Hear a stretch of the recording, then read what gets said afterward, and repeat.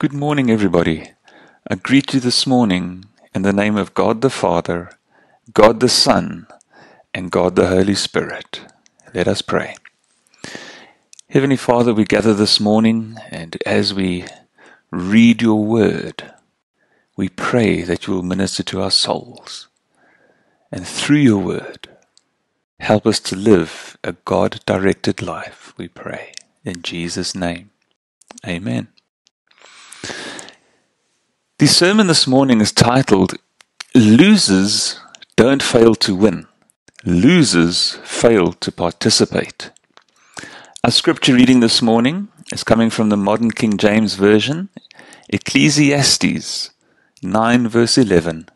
It reads as follows, I returned and saw under the sun that the race is not to the swift, nor the battle to the strong, nor yet bread to the wise, nor yet riches to men of understanding, nor yet favor to men of skill, but time and chance happens to them all.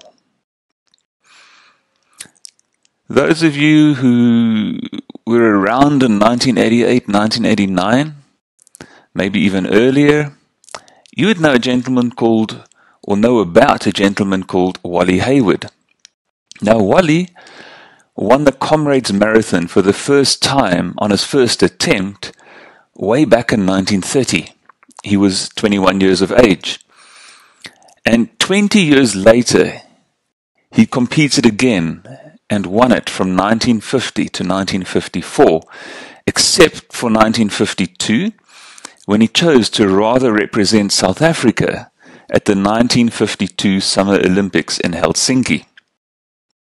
Now, in 1954, Wally broke the uprun record and became the oldest man to win the race at age 45. But here's the thing. In 1988, Wally returned once again to participate, and he beat half the finishers with a time of 9 hours and 44 minutes. But his most dramatic moment came the following year, in 1989, when he completed the down run at the age of 80. There was hardly a dry eye in the stadium as he staggered across the line, and he made the cut-off time by only 1 minute and 57 seconds. And to this day, Wally has the distinction in the record books of being the oldest finisher in the history of the Comrades Marathon. In 1988 and 1989, in my eyes, Wally was a winner.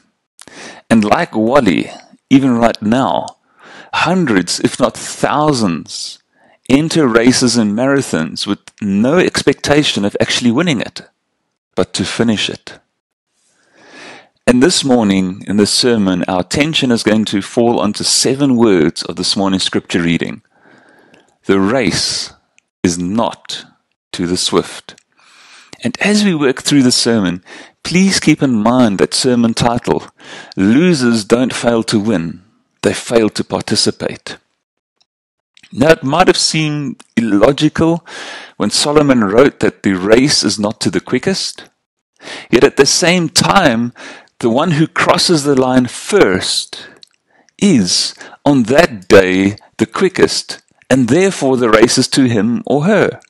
And the quickest person from 2 points, let's say from point A to point B, may not win the race because of a number of things, including injury, tiredness, obstacles, etc.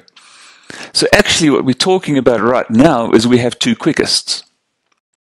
And in order to appreciate having 2 quickest, we have to instead turn our attention to what it means to win the race. To win simply means that someone crossed the finish line first. He or she was the first one to complete the race. So in a sense, the goal is not to win the race, but to complete the race that you started. The first to cross the finishing line was Jesus Christ.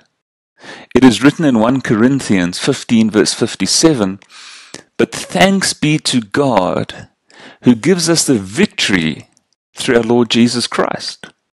And furthermore, Paul in 1 Corinthians 9 verse 24 writes, "Do you not know that those running in a race all run, but one receives the prize? So run so that you may obtain." Now, in times gone by, a president or a judge of games held onto this prize, and he gave it to the winner. And Paul is speaking into your and my journey through this life, that we should run it like races in a race.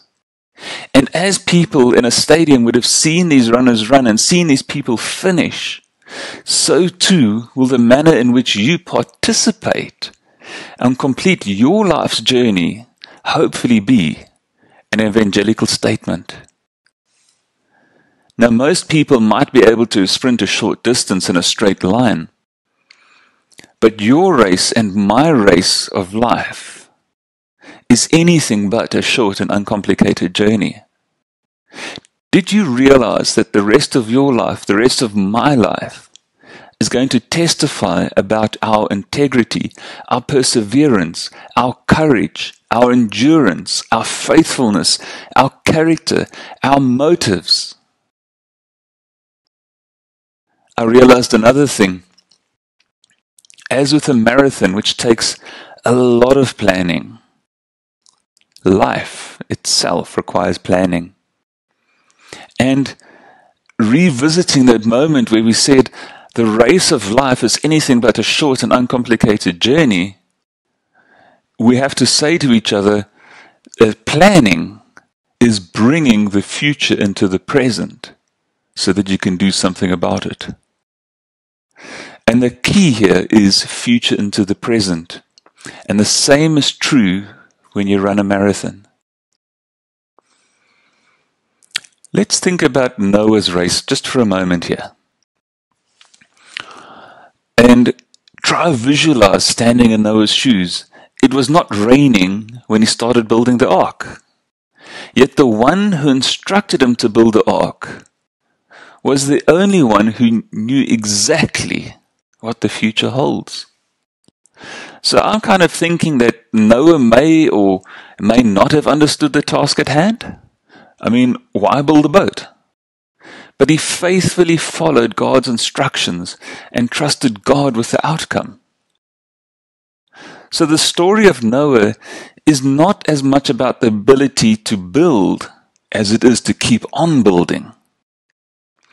I can imagine that Noah felt like giving up and that there were many trials along the way. But Noah completed the race set before him.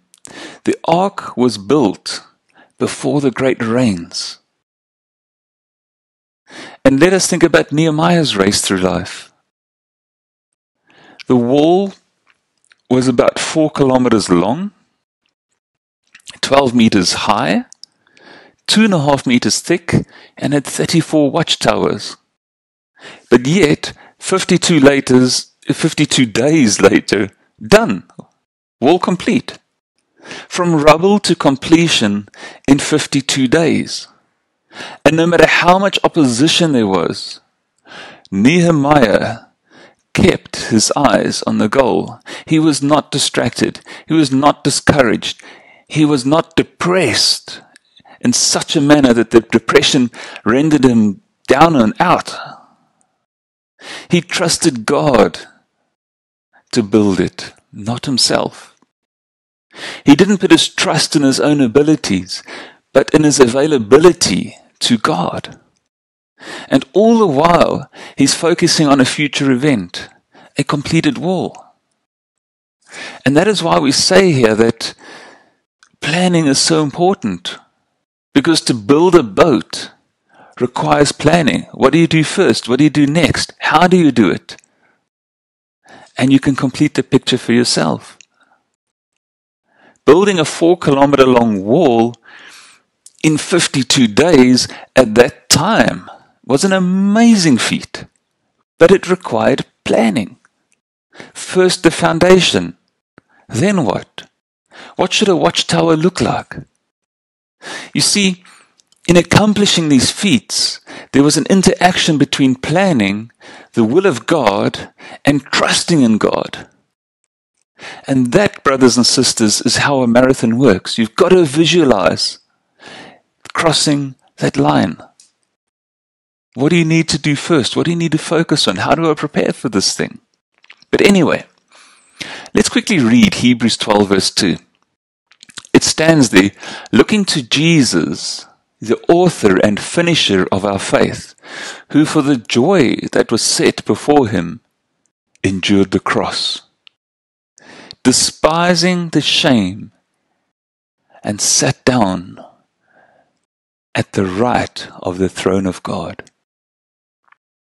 You see, for the joy that was set before Christ, he endured the cross. Jesus didn't give up because he could see past the pain, past the cross, past the grave, into the glory that awaited him. So he endured and climbed up Calvary's hill. As Christians, we acknowledge and we realize that Jesus is the forerunner, the first one in. But just as he did, we must endure for the joy that will be revealed through us. And no, I don't think we'll ever fully know how much it cost to see his blood upon the cross.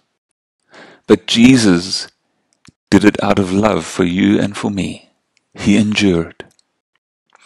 So brothers and sisters, this brings us to a basic choice in terms of participating in and completing the race of life. Your two choices are with God or without God. And we're saying to each other this morning that our lives will have obstacles and diversions. And yes, at some point, we are all going to face our own mortality. At some point, we're going to see loved ones be born, and we're going to say goodbye to loved ones.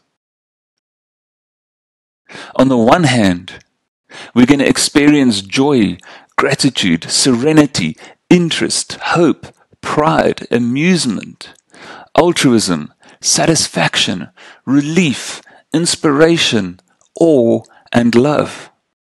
But on the other hand, we will also experience anger, annoyance, sadness, guilt, fear, anxiety, discouragement, despair, apathy, disappointment, and frustration. And I again ask you, how do you choose to run the race of life, with or without God? According to researcher Fredrickson, we actually need a ratio of 3-to-1 between positives and negatives in order to have a good life. And that statement caused me to think long and hard.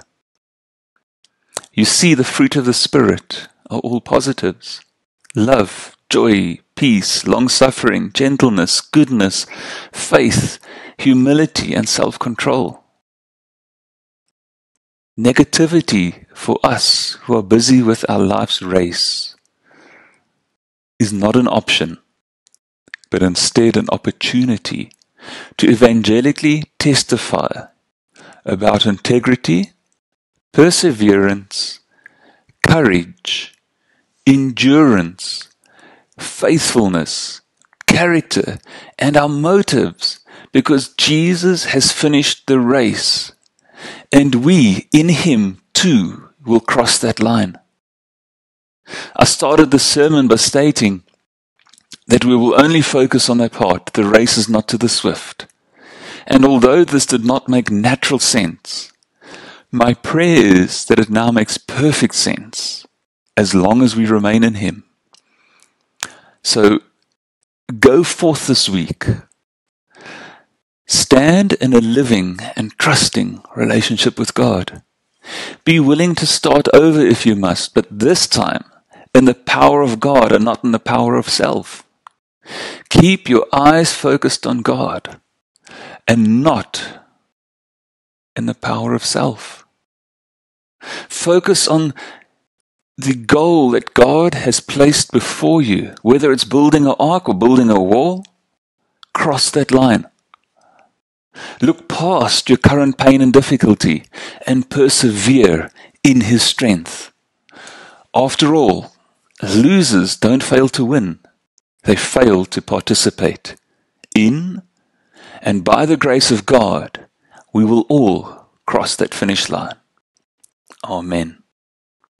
Father, we thank you for your word. We thank you, Lord, that when you put a goal in front of us, you also give us the strength and every means necessary to accomplish that goal. We pray in this week that you reveal yourself to us as we go through this act of living, and that we turn every negative, every pothole, every unexpected turn, all our frustration and negative emotions, that we turn these into a God-glorifying outcome. We pray for strength to do that, knowing that you're with us with your Holy Spirit. We pray this prayer in the name of Jesus. Amen. Brothers and sisters, go forth, be encouraged, and live this week to His glory. Go and finish this race that we are partaking in. Amen.